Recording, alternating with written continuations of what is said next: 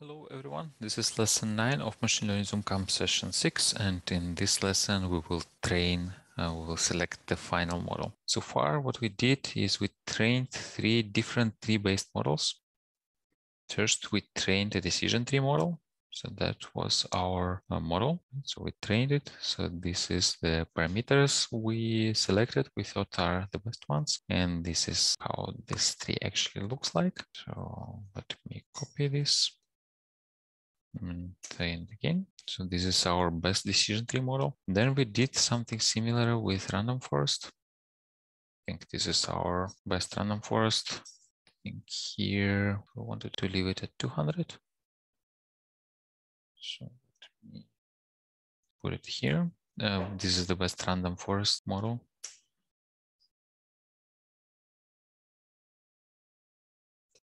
Let me take that.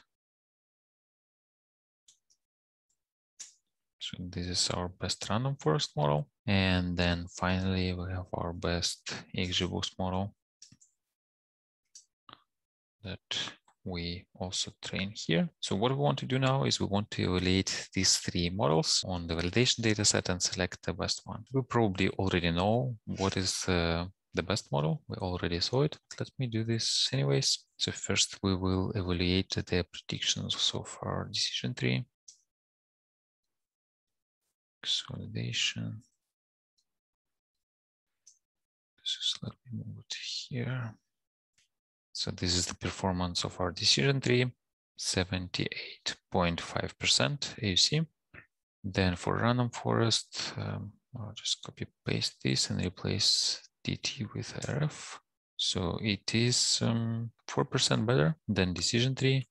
And then let's do the final one with random forest. So here we do model predict and we use D validation. And now let's compute its RUC. And this is 1% better than random forest. So now what we want to do is we see that XGBoost is the best model. Now we want to train the final model and we want to use the entire training data set. So we want to use this data frame full train. We want to use it for training our final model. And then we want to evaluate this final model on our test data set. So you see here we have the status. So we need to, so first let's reset the index. I don't like that it's not sequential. True. Then what we need to do next is we need to get our Y train. So it's our status. Here it is text. So status default. Let's type int values. It's our full train. And then we need to delete the status column from our data frame, full train. So we did that. Now we need our dictionaries full train.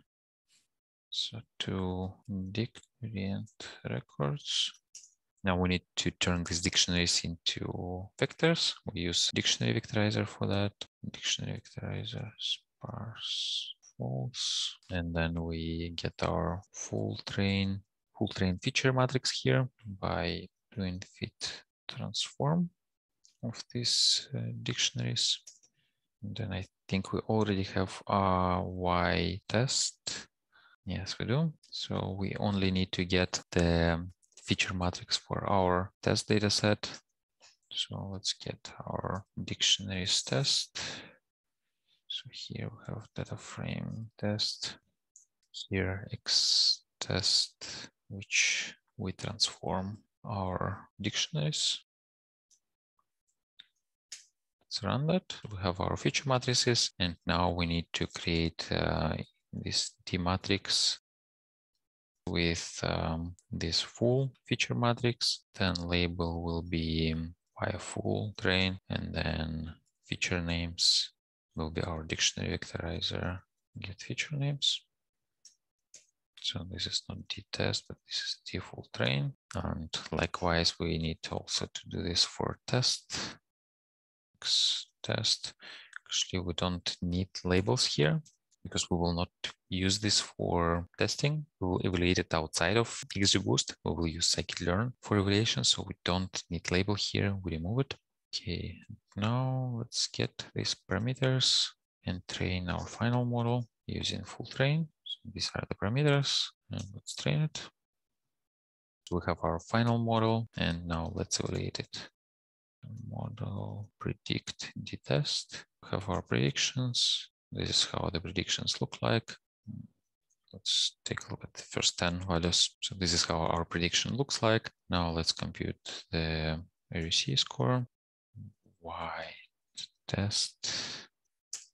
And we see that our AUC score is 83%, which is quite in line with what we had previously. So it's a little bit worse by like a fraction of percent, but it's fine.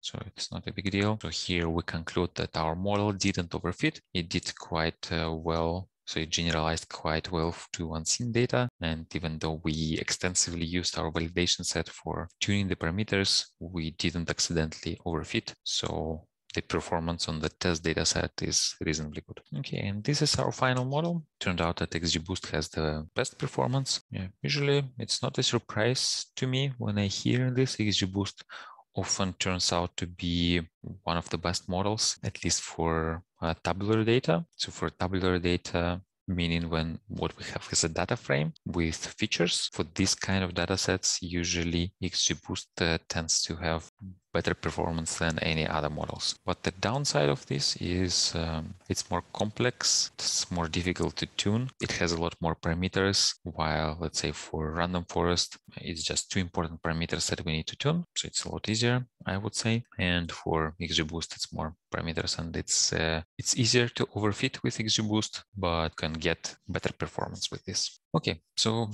with compared 3 models, we then concluded that XGBoost was the best one. We trained the final model, and we concluded that the performance of this model is good enough on the test data set. And what we will do next in the next lesson, we will go through all the materials we covered here, and we will summarize this session. So see you soon.